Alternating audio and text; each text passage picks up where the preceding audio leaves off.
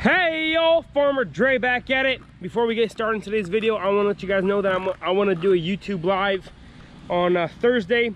I think it'll be around 5 p.m. Central Time. That's Missouri time, Southwest Missouri. That's 5 o'clock. So I want to do a YouTube live. You know, I get live on YouTube, and then you guys ask me questions, anything about farming, about me, just any random questions. So I want to let you guys know that I want to do that. So, but for today, I'm gonna come through and pretty much maintain the high density orchard. I'm gonna show you guys exactly how to do that. Gotta kill some weeds and stuff. So that's the plan for today. If you guys haven't already, go ahead, hit that subscribe button, like this video. If you guys have any questions or comments, leave them down in the comment section below. Don't forget to hit the little bell notification bell. Come to you guys 3 days a week, Tuesdays, Thursdays, and Saturdays. And you guys stay tuned for today's video because we're maintaining the high density apples.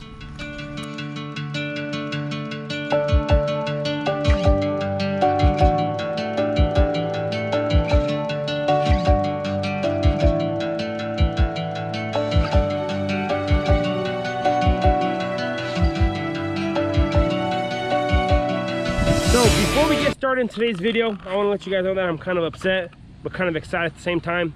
And the reason I am upset is because today is my last day of being 21.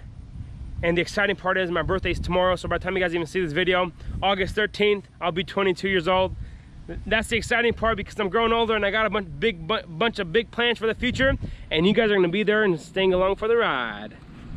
Alrighty, so first thing is first, I want to come through and kill off these weeds. The weed killer that we do use, it only kills what's green. And as you guys can see, the grass is starting to grow back and we don't want that. We don't want to get out of control. So I'm coming through today and hopefully I can do all 9 rows here and just come through and just spot killing. So I never come see the weed, just come through and spray them.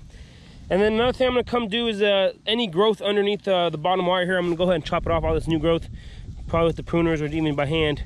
Just come through and chop it off, any dead limbs here.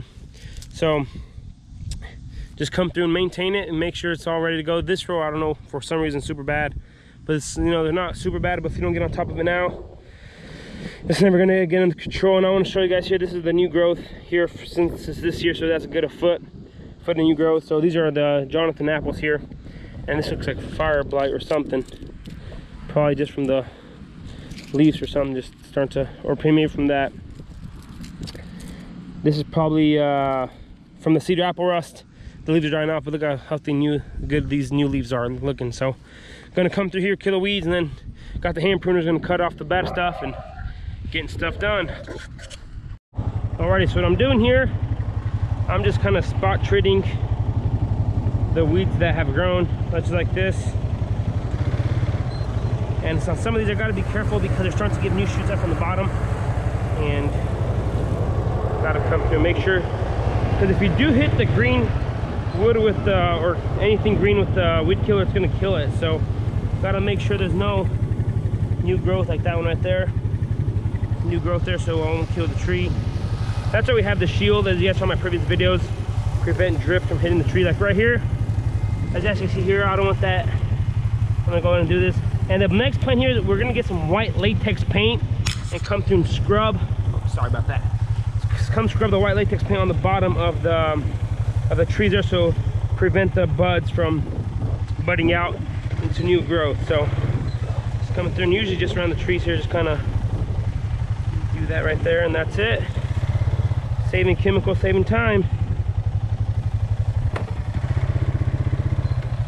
Just like that, boom, boom, boom. So here's a baby tree that sprouted up from the new shoot there. So what I'm gonna do here, I'm just gonna find out which,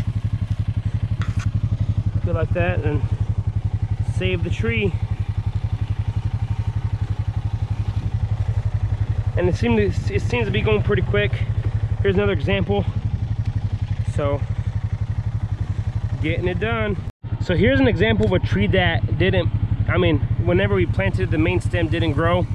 And what we're gonna do here is we're gonna get 1 leader up to the top of the tree. So I'm gonna find out which one I want here, which one's the closest. So this one probably, or, so what I'm gonna do here, I'm gonna save this one right here, cut the rest of these out, and let the rest of the energy go to this one.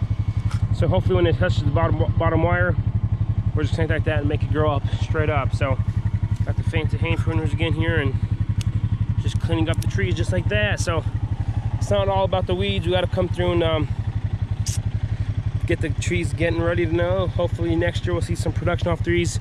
I probably won't leave too many apples on this row, especially because we want that new growth. But on some of the other varieties, like we got some Fujis and some Liberty apples, they seem to be very vigorous. So if you leave on those varieties, if you do leave a few apples in the second year, stops the growth. So on these varieties, I probably leave a few, but on those vigorous varieties, you want to leave more fruit so it can stop the vigorous growth, so the tree won't be, you know, excessively vigorous. So just managing and knowing what variety are more vigorous than others. It's just, you know, experience is key in this point. So got to come through and finish her up. And another thing I'm going to watch out with over here, whenever if I can catch it and look up all the time, is right here. As you guys can see here, we have the main leader going forward. So I'm going to come through and chop those off so we get all the power going to the main leader instead of sharing that energy.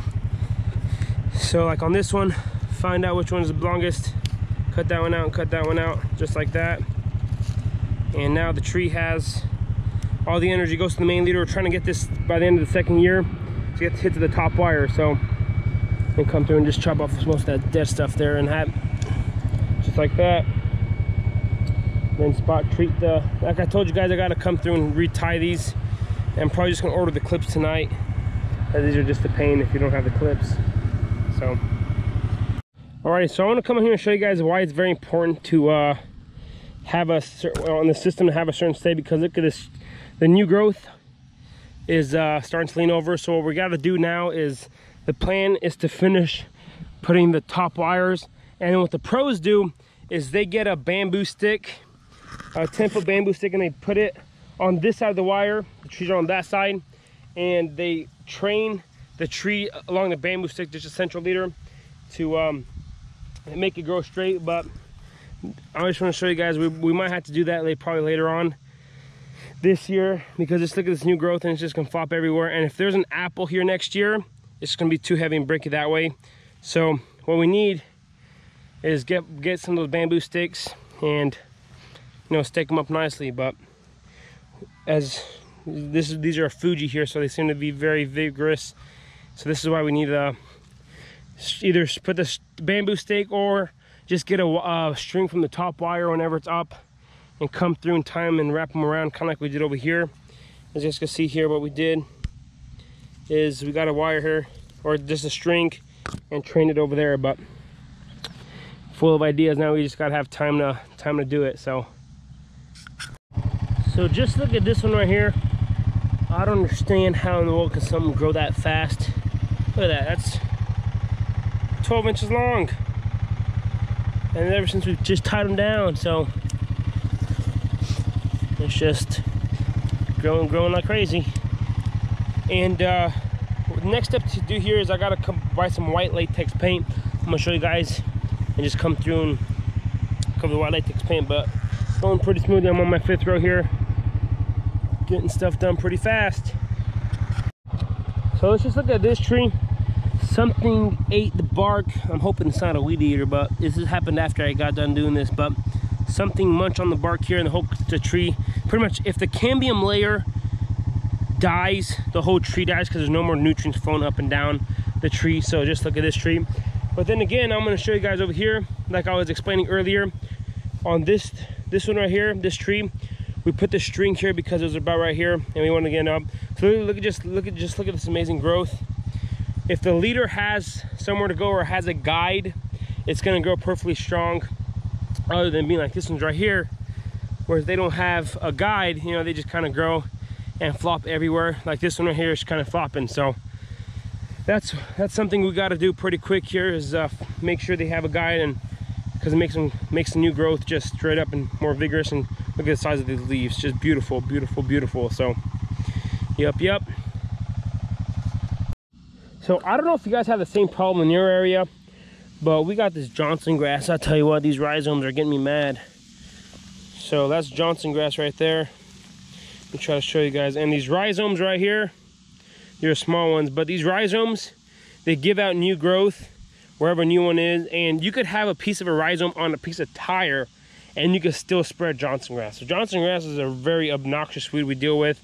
And the cool thing about the weed killer we're using is that it kills the grass and the rhizomes, but since the rhizomes are already here, they get on new growth. So hopefully in the next few years we won't have the problem anymore. But just, Johnson grass, that's probably our biggest weed or pest.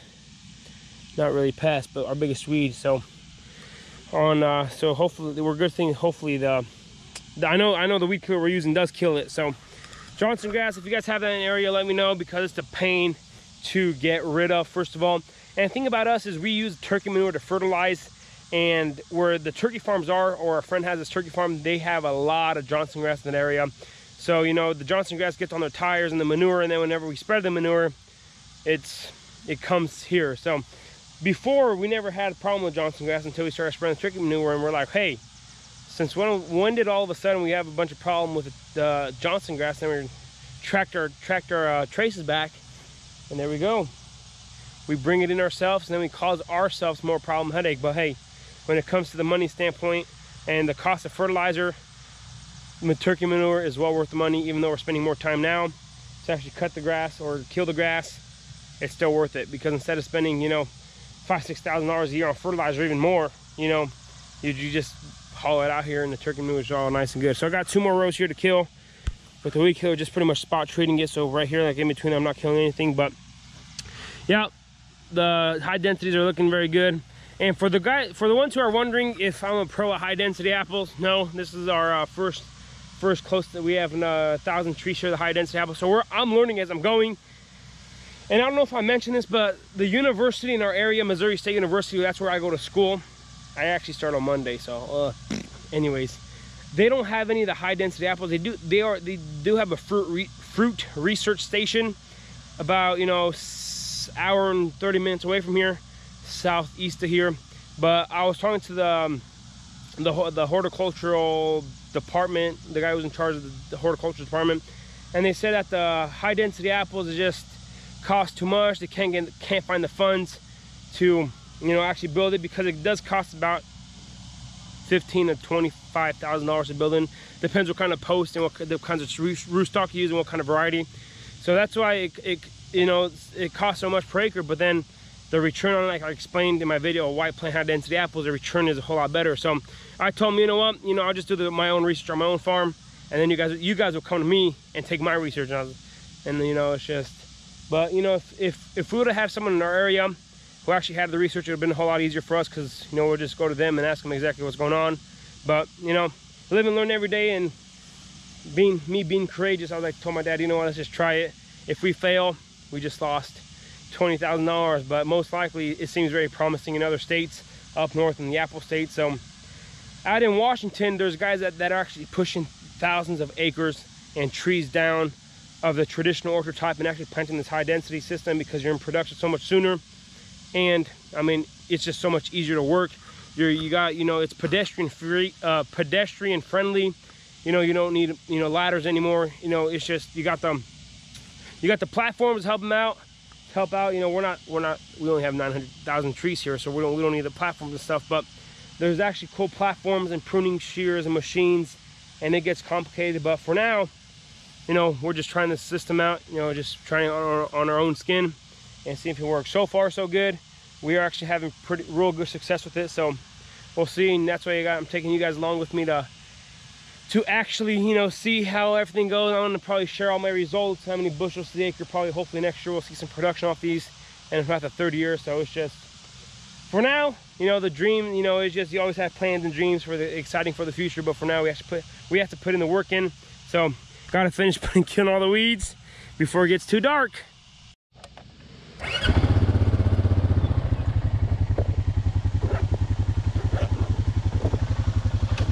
So I'm gonna go ahead and take you guys along for this row at least.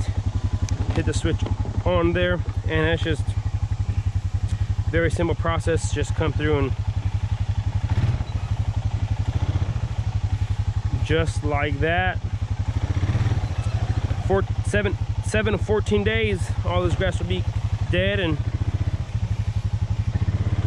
so just right here, just hit that around the trees just like that. Try not to get any anything on the tree there. It's tangled up right here. I knew something was wrong. And on this one it was tied too tight, so it broke. So I'm gonna have to cut that off. Pick that up, put it in my back pocket here, and it's just gotta get that Johnson grass killed. Very obnoxious grass. Just like that. And on these ones, as you guys can see here, I did prune off the tips whenever I was training them back early on, so I'm not gonna have to worry about those too much. So it's just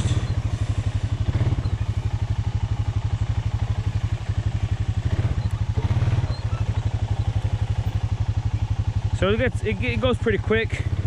It doesn't take too long. And trying to save the chemical from actually, because that's the reason I'm spotting it and not having it behind the tractor or the four-wheeler. It's actually save time and save chemical. So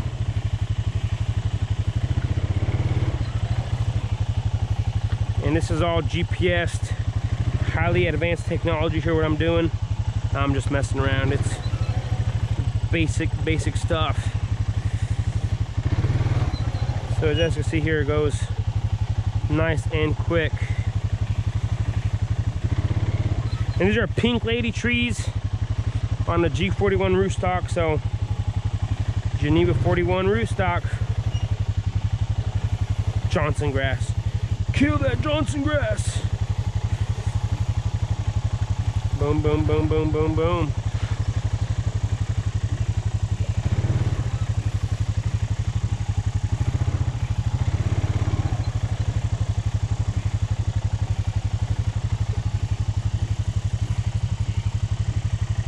Yep, we got a dead limb right here.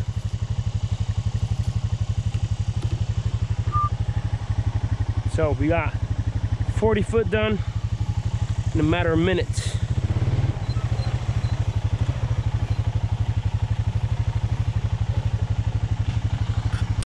So I just got done spraying the bottom of all the trees here. 900 trees. This took about a few hours. The sun's finally setting down now, but hopefully 7 to 14, like I mentioned, 7 to 14 days, everything, all the grass will be dead.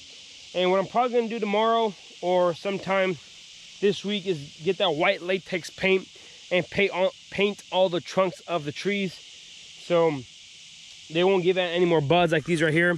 So if you do spray or rub the white latex paint, all these buds will never bud out because they don't got no more sunlight. So it's just gotta come through with the glove and just put my hand in the paint and just kind of scrub everything up to this bottom line here, bottom wire, so they won't, no more growth. So it's just, we got a lot of work out here, but slowly and surely we're gonna get it done. Alrighty, y'all, that's gonna be pretty much it for today. We got the weeds at the high density pretty much under control, or at least we just tried.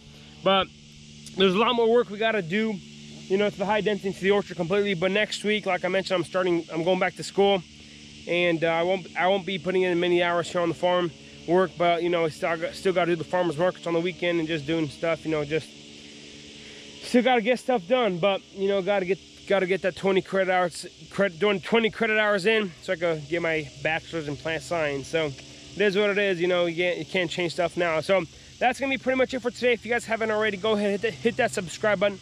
Like this video. If you guys have any questions or comments, leave them down below. If you guys haven't already, go ahead and hit that notification bell. Come you guys 3 days a week, Tuesdays, Thursdays, and Saturdays. And don't forget to stay tuned for Thursday's live. It's gonna be 5 p.m. Central Time, Missouri time. Now I just want to get on there and ask you guys. You know, you guys are gonna ask me questions about me, the farm.